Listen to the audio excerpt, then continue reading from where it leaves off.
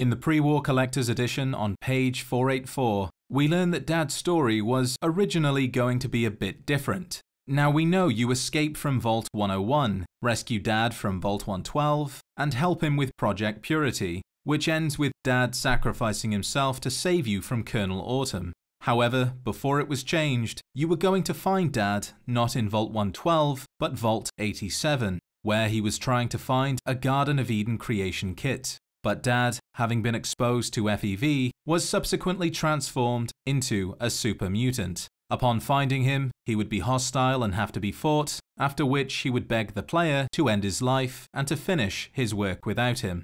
This version was ultimately changed, as it was too similar to another game released 2 years prior, Prey. So they rewrote the story, and now Dad gets to be a hero.